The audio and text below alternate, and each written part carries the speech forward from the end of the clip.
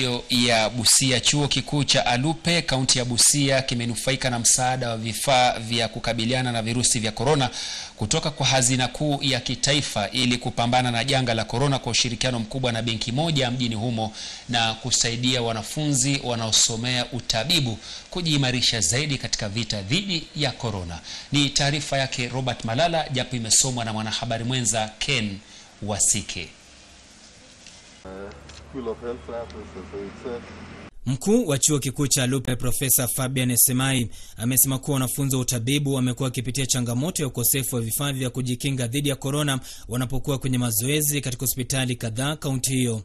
Kwa upande wake, msimamizi wa kitengo cha utabibu katika chuo hicho Profesa John Wambani amesema msaada huo utasaidia wanafunzi kuendeleza masomo pasi na hofu ya kuambukizwa corona.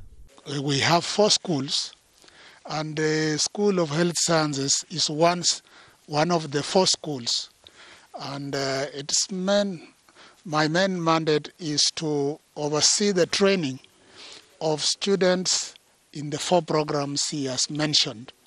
And these 4 programs require that they interact, they do attachment, they do clinical work, because that is essentially what they have come here to learn.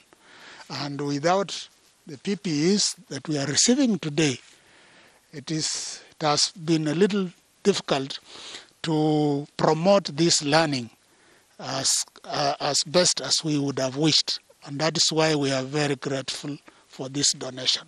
Akizungumza katika hafla hiyo, meneja msimamizi wa benki moja mjini Busia Oscar Masinde amesema kwamba lengo la hazina kupambana na janga la COVID-19 nchini ni kukinga kila mfanyakazi hasa wa idara ya afya.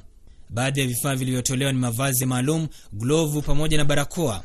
Our interest is to protect the frontline staff. Those are the doctors, the nurses, because it has been a challenge. In fact, we know the times when they have tried to go on strike because they are not adequately protected. So that is when Equity stepped in. Equity and the Kenya COVID Fund stepped in to try and protect the frontline staff involved in the fight against COVID. Ken Wasike, Nyota TV. Asante mwanahabari mwenza Ken Wasike kwa kuisoma taarifa yake Robert Malala kutoka kaunti ya Busia. Mtazamaji, ni muda bora angawa mimi kupunga unyunyu, na kumbuka kwamba ni Nyota Weekend.